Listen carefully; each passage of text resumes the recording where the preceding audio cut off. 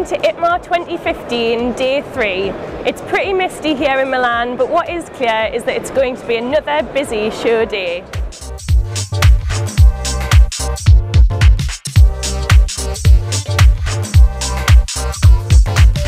The nonwovens industry is a niche but major part of the textiles sector and occupies metres of space at ITMA in Hall 3. Nonwovens are very close to the textile process, although also to the paper making process. It's of course something in between, but there are lots of textile customers who are approaching the nonwoven markets because nonwovens, there are always new products coming up, rising, and it's a very active, dynamic market, and therefore there are also a lot of customers here who will come into this market.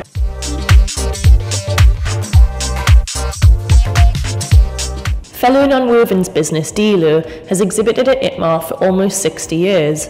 For ITMA 2015, the company displays a machine which it said is a breakthrough in cross-lapping technique. Where we achieve a high throughput rate by up to 200 meters per minute web infeed speed. To give you an indication, in the industry, normally 130 meters per minute are not exceeded. Very rarely, maybe 150 meters per minute, but this one runs up to 200 meters per minute. Yeah.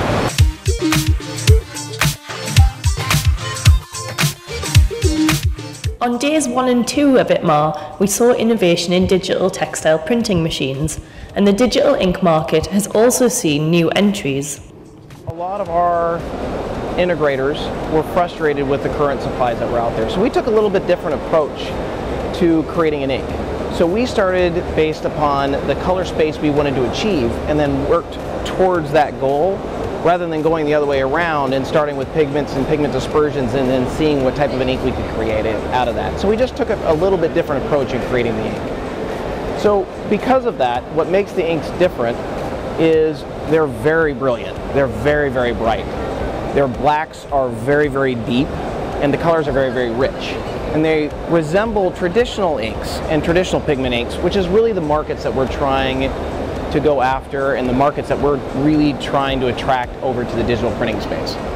A lot of times when you got the brilliance of color, then a lot of times what happened is your crock fastness, your wash fastness, your wet and dry crocks, they suffered if you got really, really good colors. This is the first ink that was created for this particular digital ink space that not only has vibrant colors, but also has incredibly good dry crock as well as wash fastness, as well as wet crock and light fastness. And these inks are currently available on all of the Epson head platforms. So any printer that currently has an Epson head, you can put these ink into, as well as we just currently launched at ITMA the Kyocera version of the ink.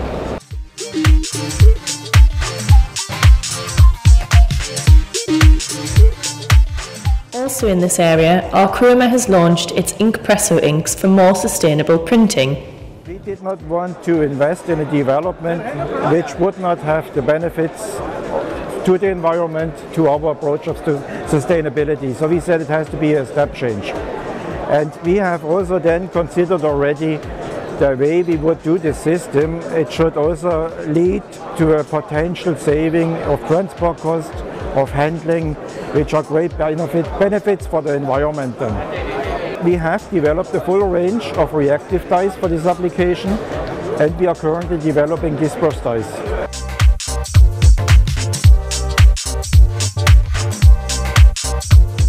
For easier access to all the ITMA news and insight, download the WTIN app, helping you make informed business decisions.